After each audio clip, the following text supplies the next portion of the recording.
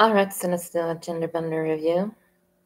I've seen the movie Lola Vers La Mer, which is a Belgian film about a transsexual girl named Lola, who's journeying together with father, unwillingly, from his side, to the North Sea to scatter her mother's ashes after her mother has died.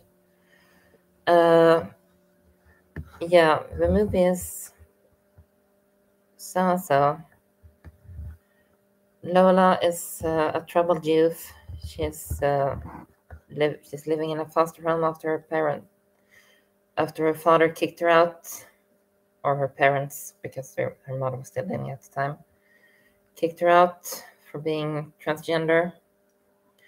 She had trouble her parents a lot by, gender dysphoria, being dysphoric, cutting herself, going out for extended periods of time and all that.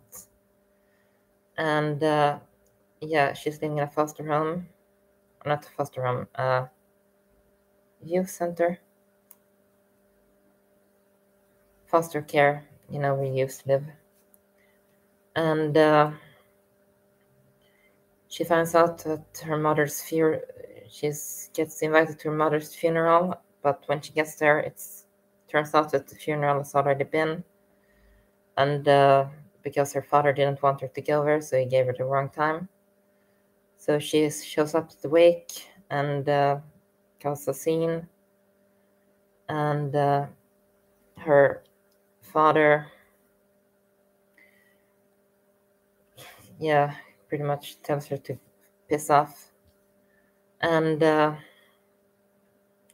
Lola really doesn't piss off because she goes back into her father's home and steals her mother's urn and takes the urn with her to the youth center. So her father shows up and retrieves the urn because he's going to spread it in the North Sea. And there's a bit of struggle between the two.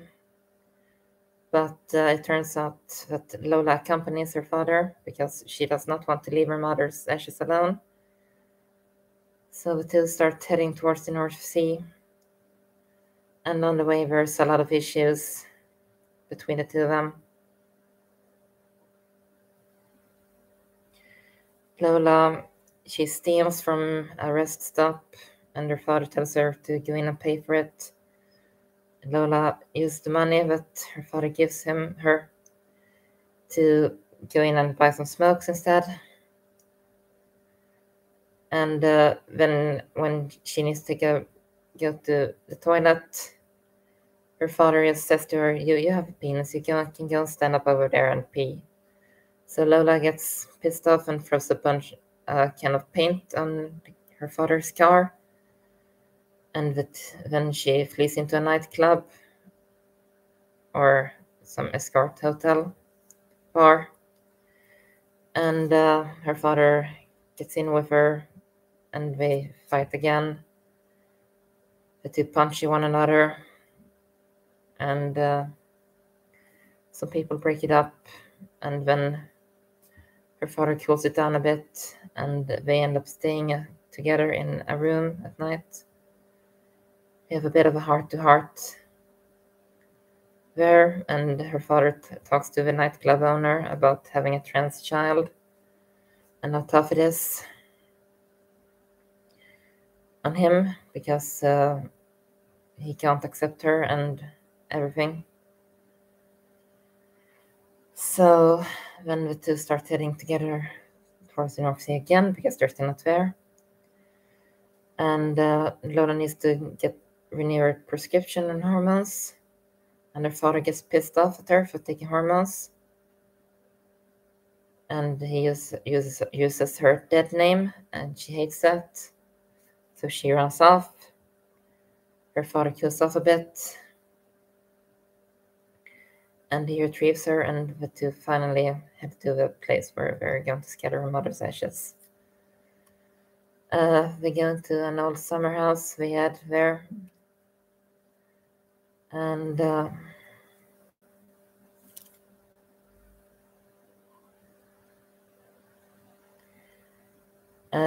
they she got the place, and Lola remembers how it was when she was a young boy, and how people chased her because she was different and everything. And when they are going towards the car to retrieve her ashes, and all of a sudden the car is burning, because apparently her mother's spirit has been with them the whole time. You've seen this in the form of an iPad flickering between on and off, and the car starting and not and starting and turning off a few times. And then the movie ends with her father staying at the summer house by the North Sea, and Lola heading home towards to the youth hostel. And then it ends. So the acting is pretty good in this movie. The characters are not likable, however. Both Lola and her father are jerks who only cares about themselves. They're selfish, egoistical, they steal, or Lola steals. But they are pretty close-minded, both of them. So you want to support the movie is about, Lola and her story, but I can't really get into it because I didn't like her character. She was very selfish and dislikable. And yeah, so that's it. Not a movie that I would recommend, or you could see it one time, but when you've seen it enough, because it really doesn't delve into transgender issues too deeply. And when I see transgender movies, I want to see transgender movies that are pretty deep, and this one was not that. So I'll give it a 5 out of 10. Bye.